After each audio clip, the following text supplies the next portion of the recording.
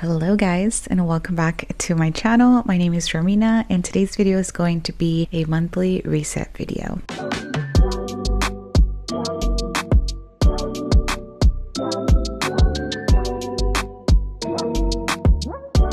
Hello, welcome if you're new, or welcome back if you're not new. I am actually sitting here on my chair a few days into the month of December, but I still wanted to film this video because I feel like I've been doing so good with uploading these the past few months, and I actually have like a new setup. I have a mic going on and I wanted to try it out here with you guys. So definitely let me know how you feel about the quality, the audio quality. I just thought I would try something new before the beginning of the year. Today's video is going to be all about my monthly budget, as well as go over my goals for the last month. I started being consistent with these monthly reset videos in the month of August, so I don't have sort of like the whole year to work with and kind of look back at what I wanted to achieve in January, but I will kind of go through the month of November and not so much set specific goals for myself this month, because as the end of the year approaches, I am of course already thinking of what goals I want to achieve for the new year. So I am going to go through last month's goals and kind of update you guys on how I've done with that. But aside from that, I'm going to be pretty lenient and not give myself strict goals because I want to be able to enjoy the holiday season with my family. I also will be having my baby shower in the month of December. If you didn't know or are new to this channel, I'm going to be 32 weeks pregnant this month, which is crazy, but baby number 2 is almost here, and I promise that I will be here for our 2025 January monthly reset. So there's already a lot going on with that, so I don't want to put too much on my plate, but I still hope you guys enjoy this video. In the month of November, I actually didn't upload as much content as I thought I was going to upload, and I would like to say that the reason being is because of all of the Black Friday and Cyber Monday craze that was to come, which I filmed a video prepping for Black Friday, which is up on my channel. Definitely check it out if you would like to see more of my small businesses and what it is that I do to prep for a major holiday. Like Black Friday is literally a Super Bowl for all small businesses. I would say all businesses in general. So I feel like that took up a lot of my time and kind of why content went on the back burner. But this month I am not partaking in Vlogmas, which is something that I also have done in the past for years. I just once again did not want to add too much on my plate, but I still do have a content calendar that I would like to show you guys, because now I'm actually doing it digitally on my iPad, and all in all I just want to better my content in 2025. So I'm hoping that this month I'm able to upload more here on YouTube and continue to upload on Instagram and TikTok. Can we talk about how cute my sweatshirt is? I got this last Christmas from the TikTok shop after seeing someone wearing this on Instagram, and I'm so glad that I was able to bring it back and that it still fits me at almost 32 weeks pregnant. I have here my Coach cover. You guys already know I absolutely love this cover, and just writing my goals in it just feels a lot more like legit. For personal goals, I had that I wanted to wake up 1 to 1.5 hours earlier, ideally at 6 to 6:30, which, you guys, it's been cold, but I feel like it's extra cold at our house, so that honestly made it impossible for me to get up super early. I did say that I wanted to wake up earlier than my son to get some things done and get ahead, and I have been able to do that just because he's been sleeping a little bit longer in the mornings. He has now transitioned from 2 naps to 1 nap, so that requires us to stay up a little bit longer in the day, so then that way he can take a nap later on. And so he's actually been sleeping in a little bit longer, so I'm just going to call that a win. A win is a win. So that's how that goal went. And then I wanted to read 4 books. I think I really wasn't doing all that much for the past few months that I've had time to read like 5 or 4 books a month, but this month I only got to reading 1 book. Granted, it was a really good book and it was longer than others that I've read. It was Emily Henry's Book Lovers, and it was actually a 5 out of 5 stars for me. I do recommend that book, but unfortunately I was not able to read the 4 books that I planned on reading. As for the other 2 goals that I have here, one was to finish my 2025 planning system, which I do have all of that ready. I'm actually going to be filming a planner stack for 2025 video next, so definitely stay tuned for that because I just get so excited about planning and I haven't filmed one of these videos in a long time. So if you're into planning or just want to see what it is that I'm using for 2025, definitely stay tuned. And then last but not least, I have to scrapbook Vito's first year, which I'm so happy to tell you guys that I have already started with that. Like I mentioned last month, had all the pictures ready to just cut up and paste.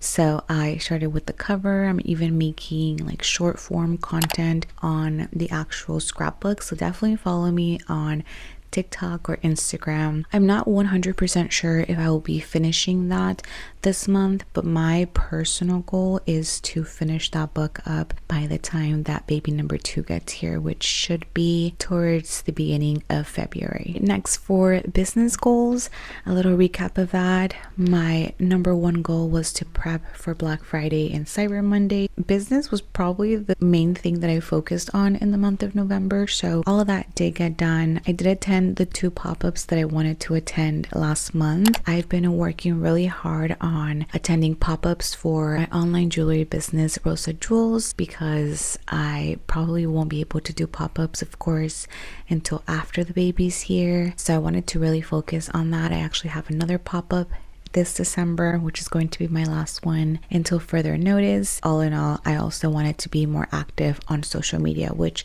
I feel like I have been. November for me was more of a trial run and just getting back into my short form content. So although I haven't been as active on here on YouTube, I've definitely been more active on TikTok and Instagram, which I know you guys have been hearing about TikTok getting shut down, and to that I want to ask you guys how you feel about that, because should I stop posting on TikTok? Should I just focus on Instagram and maybe YouTube Shorts? That's kind of something that I'm thinking about this month, with that being in the back of my mind. Next up, for household and family goals, I wanted to plan more family time and activities, and with daylight savings ending, it gets dark at like 4:30, and who wants to go out at 4:30? You know what I mean? Yeah, that's how that's been going for us. My other 2 household / family goals were to create a monthly cleaning checklist, which I actually didn't end up doing. We just sort of just started cleaning the whole place to decorate for Christmas. So that's something that I will end up doing this month. I think that could be very beneficial for 2025 in general to start the new year right. And then I wanted to also start craft activities with Vito, which we have.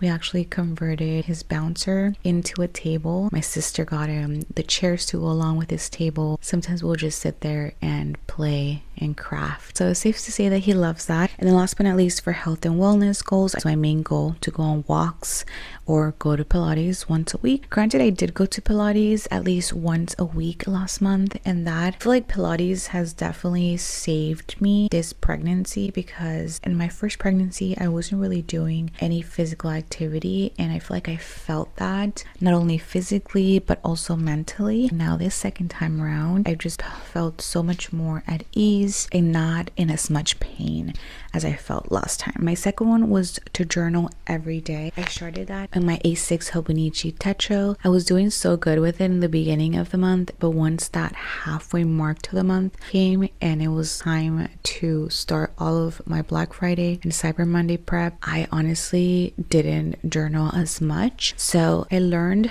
to be okay with having some blank pages in my journal. For this month, the main things that I would like to get done, and these are just things in general, are cleaning checklist done. Instead of doing daily prompts, I actually want to do a daily devotional, which I got one gifted at my church, and this is for December, January, and February. It is in Spanish, but so far I've been reading these every single day and I've really been enjoying them. I know they sell a ton of devotionals online, and I can link some of the ones that I've had in the past. One of my main goals for 2025 is going to be to, of course, have a closer relationship to God. So that is something personal that I would like to start this month, and what better way than with the devotional that I got at church. And then I really just want to get prepped for 2025, so getting all of my planner videos up. I want to set up my new A5 planner. I'm planning to set out a night to make a vision board with my sister and my friend Ileana. So all in all, I'm really excited for the new year, and I hope that you guys are also starting to prep from now for the new year. And if not, this is your reminder to not wait until the very end of December. That's usually what I would do in past years, or I would just try to do it already being in the new year. But this month, instead of focusing so much on setting goals for myself and accomplishing them, I just want to rest and really think about what I want to maybe accomplish in 2025. That is basically all of the intentions and I guess goals that I have for this month. But yeah, just a reminder to take it easy. And now I'm going to show you guys the monthly view in my current A5 planner, as well as the content that I have planned for this month. Guys, so this is what I currently have set up for December, and there's a lot going on. If you guys are interested in seeing what all I have in my A5 planner, I will leave a link down below of my A5 flip through where I go through every single insert that I am using. But this is a monthly view that I'm currently using, and as you guys can see, I have a lot of like appointments pop up on the 8th. I turned 32 weeks on the 14th, as well as I have my baby shower that day, some like holiday parties, Christmas Eve, more OB appointments. So this is how this is looking like. I also am super proud to say that I was able to release my February stickers the 2nd, actually for Cyber Monday. So that was a little surprise.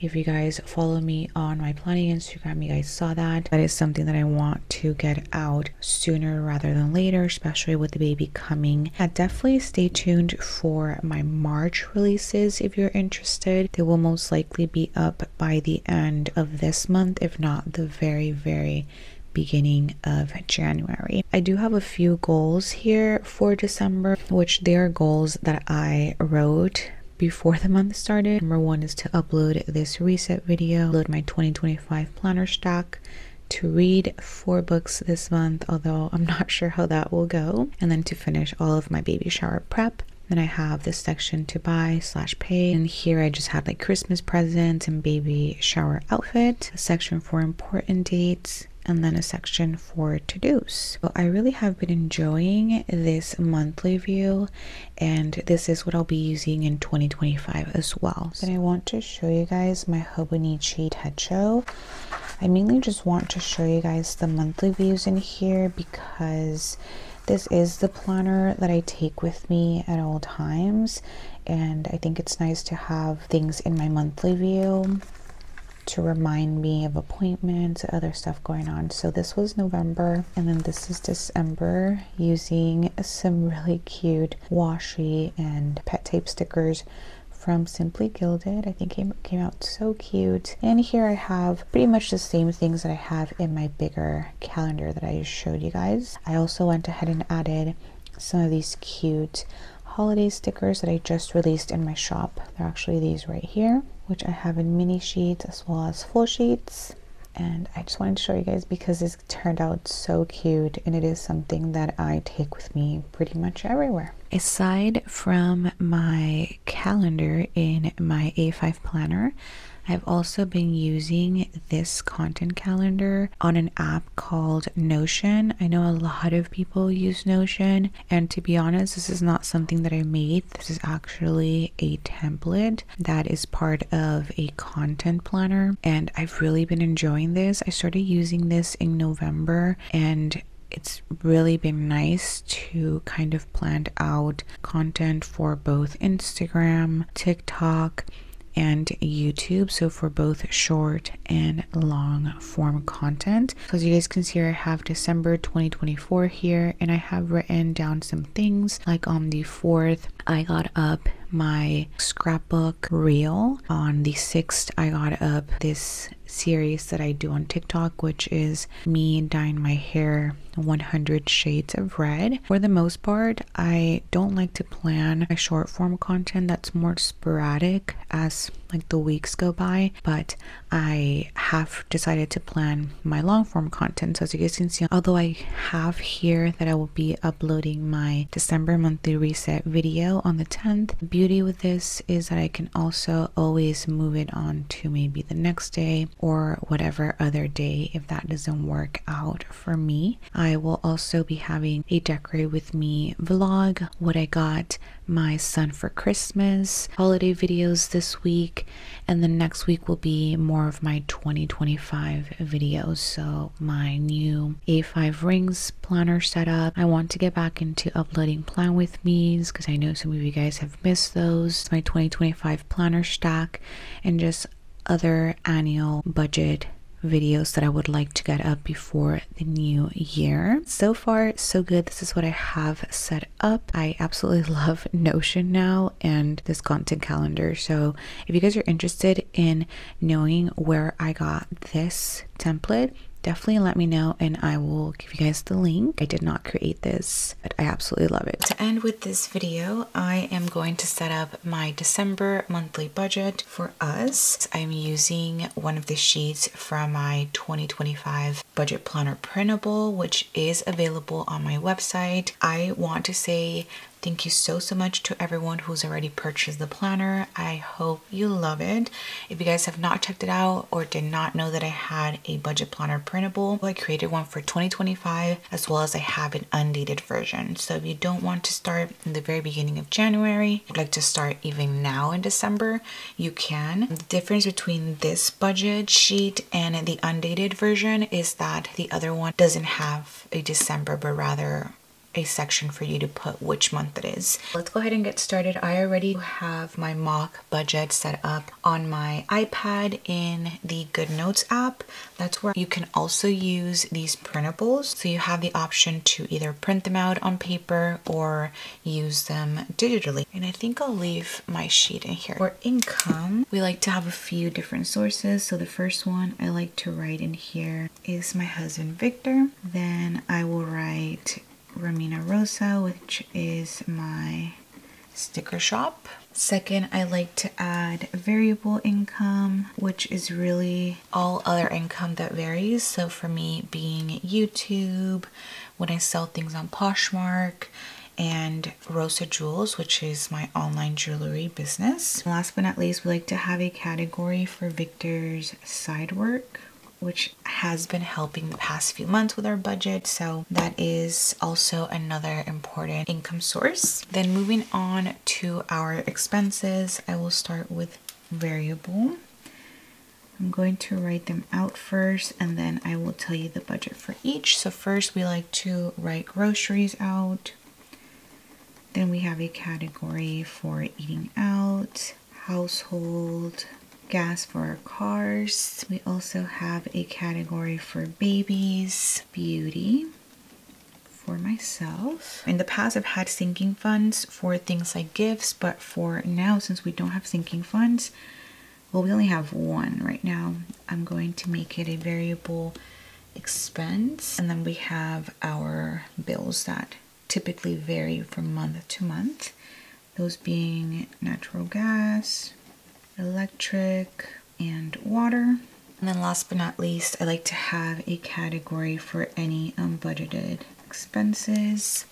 This, for the most part, is pretty much the same every month, these categories, but I have changed some of the amounts for this month because with the holidays, you guys know that I'm starting this budget in November since we go by bi-weekly paycheck schedule. So this is actually starting on November 22nd and it's going to end December 19th. I probably should have mentioned that in the beginning of the video. So I wanted to increase things like groceries because of course with Thanksgiving and getting ready for Christmas, we do have to make extra meals, as well as I personally love holiday baking, and I'm going to try to bake as many things as I can, and that of course is going to add to the groceries budget. So for this month for groceries, we're budgeting $500. This is probably the most that we have budgeted ever for groceries, and last month we were under our $450 budget, so I do foresee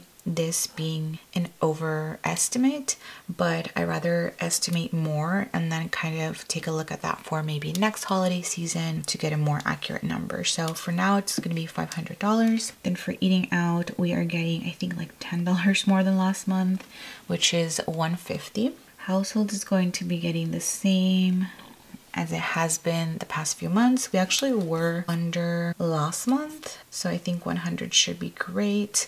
I actually don't have to buy Christmas decorations because I've pretty much been accumulating some since I moved out from my parents' house back in 2020. I think we should be good with Christmas decorations, if not maybe purchasing a few here and there. So $100 should be good. Then next for gas, we are budgeting $200, which has been working great for the past few months. Then for babies, I am budgeting $100, which is typically what we've been doing. We'll say I probably should have budgeted a little bit more because of things like Thanksgiving outfit or Christmas outfit, but we will just go ahead and see how that goes. Then next for beauty, I will be budgeting $50 like I typically do. And then for gifts, $100. I will say that gifts is separate from our like Christmas sinking fund. This is more for like people's birthdays or any important events that we might have to go to. As for our bills, I have mentioned this before, but we split things like gas and water with my brother-in-law and his girlfriend, who currently live in the back house. The only thing that we each pay is electricity, so that's separate per house. We typically just budget $20 for gas and water, and that seems to be good since it is half of that amount. Now for electric, last month we actually got a credit, so I'm not sure why that was. I think we might have just overpaid.